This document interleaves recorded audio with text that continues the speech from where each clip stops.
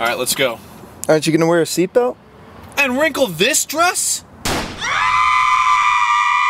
Oh, sweet dude. I love this game. Yeah, I know. Sweet. What's up with your shirt? Oh, I left it in the dryer for about 16 hours, damp and hopelessly tangled in a pile of clothing, so it's incredibly wrinkly. Speaking of which, my girlfriend wouldn't wear a seatbelt last night because she said it wrinkles her dress. Are you serious? Can a seatbelt even wrinkle your dress? And what could possibly be that important anyway? Let's find out. What kind of event would you wear a dress for? A friend getting married. Alright, let's get going to that wedding. Hope they like my gift. I cannot believe that girl had the exact same dress on as me. That was super embarrassing. Well, especially because it was the girl getting married. But at least yours wasn't wrinkled.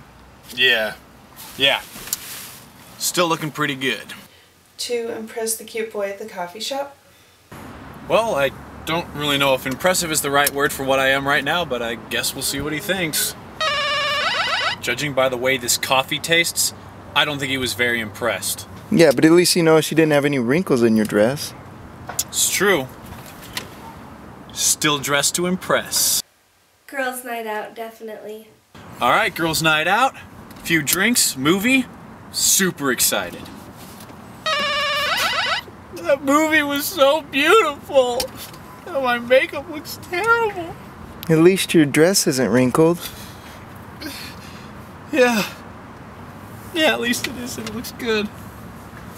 Alright, I think we've proven that seatbelts obviously don't wrinkle your dress, and even if they did, that's a terrible excuse. So, if you're planning on going to that wedding, girls' night out, or impressing that cute boy at the coffee shop, you're planning to live. So always wear your seatbelt, and don't you forget it!